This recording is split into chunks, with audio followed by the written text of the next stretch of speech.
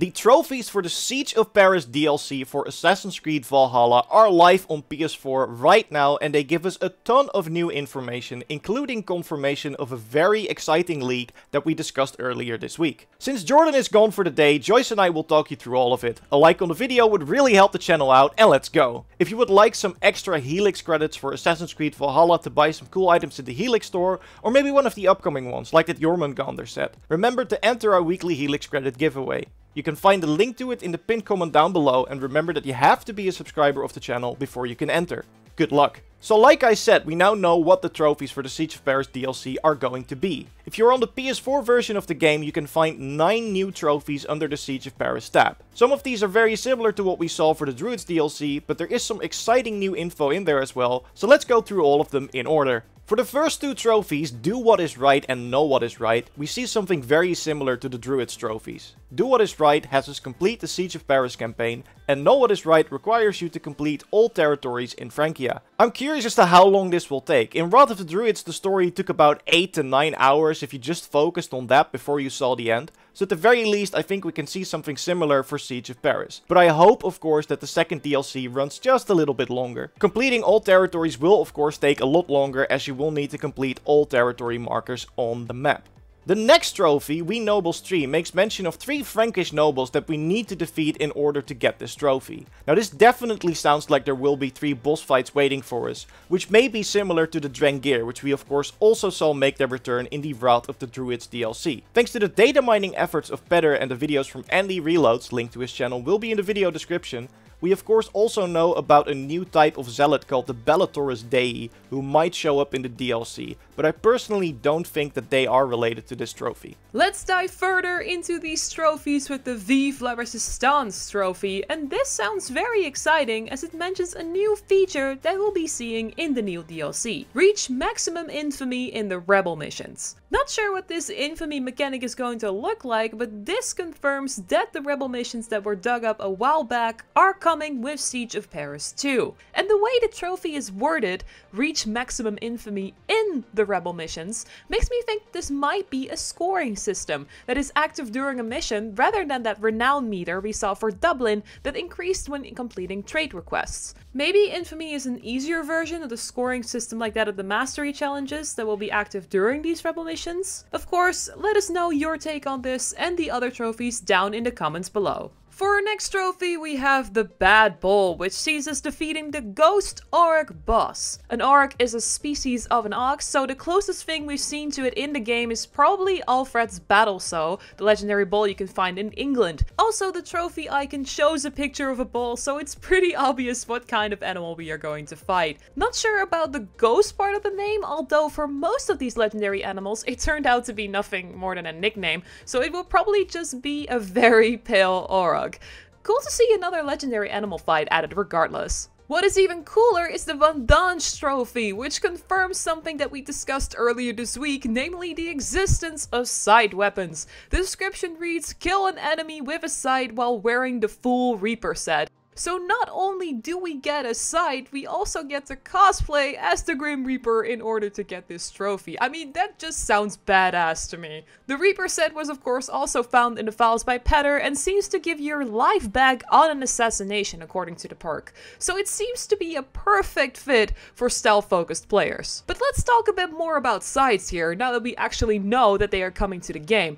This means that Valhalla will receive not just the one-handed swords, but sides as well in the coming weeks, which is pretty insane. And if all the swords and sides that are currently in the game files do turn up in the Siege of Paris, this means that we will have access to 4 weapons in each category, which is a massive step up from the 2 sickles found in the Wrath of the Druids DLC. I mean, that DLC did have the amazing Gabolg spear, of course, but I think it's way more exciting to have more of these new weapon types to play around with. Let's move on to the next trophy on the list, Pet the Cats, which has you pet all of the cats in Evro. Since we have no clue as to how big Evro will be and how many cats there are, it's hard to tell if this will be a difficult trophy to get or not. But the mention of Evro is of course interesting. It is a city in the region of Normandy, which pretty much confirms Normandy as one of the territories we'll be traveling to.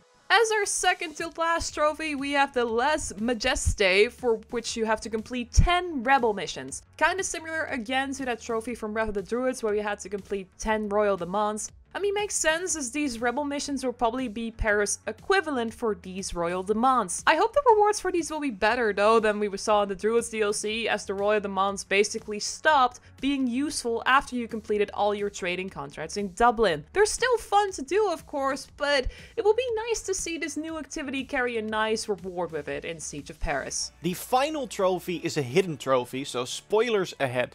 If you want to skip ahead, just check the timestamps in the video bar below to skip the spoiler part. You still there? Okay. For our final trophy, we have Future Past. Enter the Assassin Bureau in Francia. Now, the main game had 6 of these Assassin Bureaus where you could find the Hidden One's armor set and the Suttunger's Claw dagger, and you could also read up on the past efforts of the Hidden Ones in England. The new trophy mentions a single Assassin Bureau, which leads me to believe that this one might be a bit bigger than the ones we found so far in England. Those had some puzzles which you needed to solve in order to get to the loot, but I'd be a bit disappointed if Ubisoft decided to add just another one of those, especially since this one in Francia has got its own trophy. So like we said, these trophies already give us a lot of cool information on the Siege of Paris DLC, but there is still a bit more to discuss. I'm not sure if you remember, but back in March, French YouTuber Jonathan revealed a list of trophies for both the Druids and the Paris DLC. We later discovered that these turned out to be the Connect challenges in the case of the Druids DLC, but they were spot on when it came to the names and objectives, so it's fair to assume that the same is true for the Paris DLC. Now, most of these leaked challenges refer to things we already know are going to be in the DLC, like the one-handed swords or the Plague of Rats ability. But the interesting one is the Sweet Kiss from Paris, which has a skill 5 members of the Order of the Ancients in France. Now, once again, this information comes from a data mine, so take it with a grain of salt, but since the Wrath of the Druids challenges proved to be spot on, I would not be surprised at all to see a new branch of the Order of the Ancients in the Siege of Paris DLC. And all this new information has gotten us really excited for the Paris DLC, especially now that sights are confirmed as a new weapon type. I can't wait to see how they play once we finally get our hands on them. Once we learn more about the Siege of Paris DLC, we will of course let you know, so subscribe to miss nothing, leave a like if you liked the video, and check out our previous video about Retta selection for this week and some new armor sets that are coming to the game. You can watch it by clicking on the screen, or we will link to it at the end of the photo mode showcase that we do at the end of every Valhalla video. You can send in your shots via the ValhallaRaptor hashtag on Twitter or in the dedicated pictures channel on our Discord. You can join the Discord via the link in the pinned comment, and remember that you have to accept the rules before you are able to post. For now, I'm going to throw it back to your enjoys from the past for the photo mode showcase. Thanks so much for watching, everyone, and I'll see you in the next one. Okay, Joyce, come in. You, of course, are the photo mode expert here on the channel, and you selected 3 shots from the community, so I'm always curious which one did you pick this time. Hello, we start with Zohair19 over on Discord, where Eivor is lunging ahead of a druid cultist far away from the body. Beheaded in a very interesting way, I see, because Eivor is not using the dual-wield Galebolg spears on the back. Must be one hell of a punch. Wow, yeah, how? Is it like a, shoulder bash, maybe, or something? Is it like a finisher? Yeah, it must be. I don't know, Zohair, but I love the shot. Thanks. Moving on to Blue Eyes Fox, who took this really cute selfie of the Irish Hound that you can, of course, get as an ability in Wrath of the Druids DLC. Look how happy it is fighting alongside Eivor. I tried this before myself, but the dog is always very aggressive in my shots, so very nice timing. Oh, that's really, really cute. Yeah. And last but not least, we've got the Mercs Assassin, who's taking matters into his own hands by using Mjolnir and aiming for whatever is coming his way. I absolutely love the lighting around the hammer here, and I will never get enough of that effect. It's also one of my favorite weapons in the game. Yeah. And I wish we could throw it, because, again, it seems like he's aiming, but... We should be able to throw it! Yeah! I mean, we had bugs for that, like, I think someone... Yeah! I showed that, like, a real long time ago.